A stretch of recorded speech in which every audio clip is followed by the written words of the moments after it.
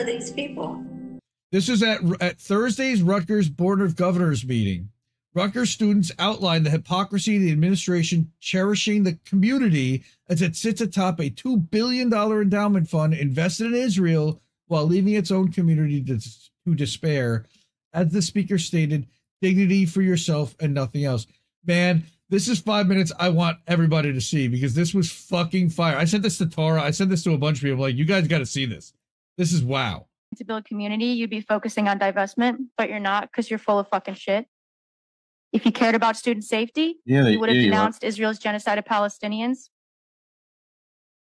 The Center for Islamic Life, Rutgers University, the Silru, that attack, that hate crime, never would have happened if you hadn't emboldened Zionists by not speaking out against genocide and calling it for what it is.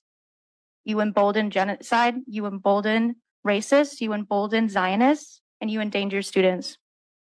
You don't get to play uninvolved and dumb and useless and shocked when acts of hate happens at Rutgers and then also hold all this power. If you can't do your job, step the fuck down. Board of Governors, you shouldn't be governing shit. The Board of Trustees shouldn't be entrusted with shit. The president shouldn't be presiding over shit. You shouldn't be in charge of anything. You don't deserve to hold the power that you do because you're abusing it. The position that you hold shouldn't even exist.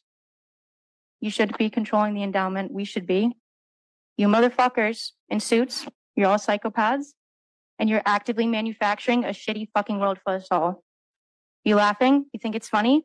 I don't know how you live with yourself, honestly. I see you. You hold dignity for yourself and no one else. Do you feel that? Do you?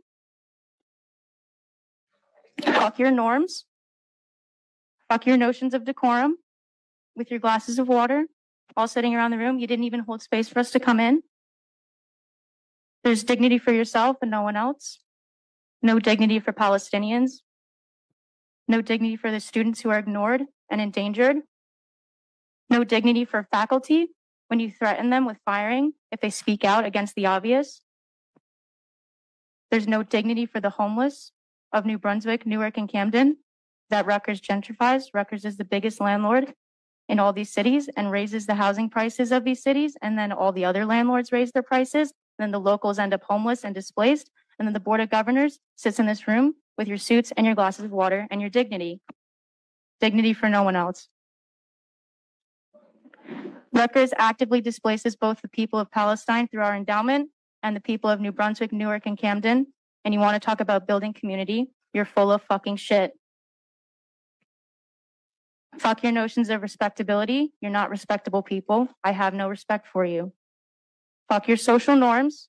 Your ideas of what is normal is what got us into this mess in the first fucking place, where we're invested in genocide. You think it's normal and acceptable to be funding and profiting off of genocide. This problem was brought to y'all years ago by the Endowment Justice Collective, and it was shot down. And now here we are, and it's so much worse. More are dead because you ignored it before, and you're still not acting. Every day that goes by, Israel murders more Palestinians in the most undignified of ways that I can't even describe how they're doing it because I'm going to throw the fuck up. I don't know if you guys are seeing this, or if you're actually tapped in, or if you're watching mainstream media. I don't understand what's going on through your guys' heads. Genuinely, I don't get it. You shouldn't be able to decide for the rest of us what is normal. You made us do all this work of drafting a 56-page fucking document, formally arguing that investing in human rights violations goes against university mission and policy. Why the fuck did we even have to do that? Why did we have to formally argue? Why are there no ethical standards for investment in the first place? There's only standards for divestment. You structured this so that we would have to argue with you and fight with you tooth and nail to get shit divested when we shouldn't even be invested in the first fucking place. And there's only a vague standard for investment, is that the investment has to follow Rutgers' mission. So I'm going to ask you about Rutgers' mission. Is it in line with Rutgers' mission to intentionally target civilian infrastructure,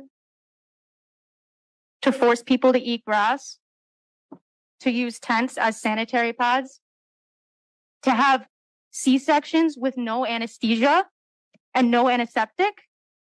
Love her. And then we're collaborating with Tel Aviv University for a Helix Hub in the name of progress and innovation and medicine. How do you not see the hypocrisy in that? Are you actually hearing me, Holloway? Can you respond if you're hearing me? Yeah? Okay. Why do we have to convince you that this shit is unacceptable? You do all this work, all these people coming together outside, and you're ignoring. This should be a task that you drop everything for. You shouldn't be focusing on anything else. All 3 campuses in New Brunswick, Newark, and Camden voted overwhelmingly to divest. You have a moral obligation both to us, the students, and to Palestinians whose blood is on all of your hands. Divest now. If you were honest about wanting to build community, you'd be focusing. Dude, just that shit gives me hope. People like that. Inject that shit into my veins. People like that give me hope. And they'll look to get her thrown out of school for that. Watch. Pretty good. They'll look to throw her out of school for that, for speaking out, for actually being disrespectful to the president of the university in a public hearing. You know what? Right to jail, right away. As a former Rutgers student, and my wife is a former Rutgers graduate, bravo. Fucking bravo, man. Wow. Wow. Substack, indiemediatoday.com. Check it out. Hey, that's a stream alert for tonight's show. Substack newsletter near you. That is correct. You get some INN stuff that I share over. You get all the clips that I share out from this show each day, and I cut them up. Sometimes I even edit them down even further, like the Hamilton Nolan one, down to an 11-minute clip. But there's so much more over there. I write original articles. We've got all the guest appearances, like when I was on with Beauty and the Boomer with Reef and Necessary Illusions podcast. Articles about tech tips. Wow, that was loud.